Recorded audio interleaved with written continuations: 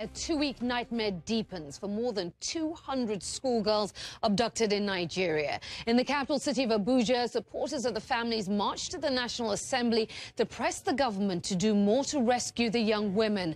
But the military has so far been unable to even find, let alone free, the captive teenagers. The girls are mainly Christian and were attending the Chibok school in northern Borno State. The Islamic militant group Boko Haram is being blamed for the abductions, although it has said nothing.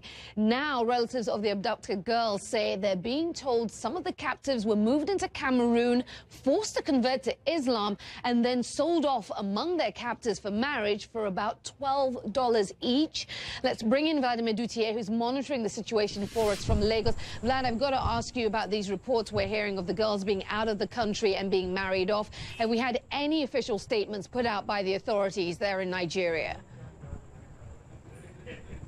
Aisha, well, we've called the military every day since this horrible incident first took place on the 14th, when in the middle of the night, armed attackers stormed into this dormitory, and we've asked them to update us on their efforts to find these girls. Yesterday, we reached out to the military again to ask them about reports that these girls may be in neighboring Cameroon, and they really didn't send us a complete statement, but I'll just read it to you anyway. In part, they said no information is being ignored in the concerted effort to ensure the safety and freedom of the girls. Just pray for the successful outcome of all the efforts, please. Now, parents in Borno State are hoping for more than prayers, Aisha. They're hoping for some decisive action. As you just mentioned, there are reports that these girls may have been taken into Cameroon, but that is a typical Boko Haram modus operandi. They operate freely in between the porous border between Nigeria and Cameroon, and even into neighboring Chad. If you recall, last year there was a French couple on vacation in Cameroon that were kidnapped, taken into Nigeria, back into Cameroon. So that is what Boko Haram is known to do. Parents on the ground, though, are furious. If you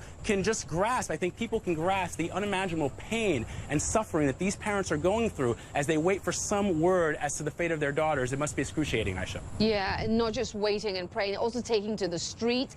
Our understanding that they took to the streets earlier on today to express their anger and despair at authorities.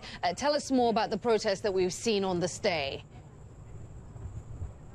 There have been several protests, Aisha, across Nigeria. Today, there was one in Abuja. A couple of hundred people, almost 1,000 people, showed up in the rain to march to the State House to demand some kind of action. Tomorrow, there's one planned for here in Lagos early morning. We'll be at that, bringing it to you live as it happens. And I think that for the first time in a long time, people across Nigeria are very, very frustrated by what they see as a lack of any kind of commitment by their military or their government to do anything in this particular case to bring these girls home. And the world is starting to take notice. There is a very strong social media trending bring our girls home, where are our daughters hashtag that has been trending on Twitter. And that has in part been one of the reasons why these protest marches have started.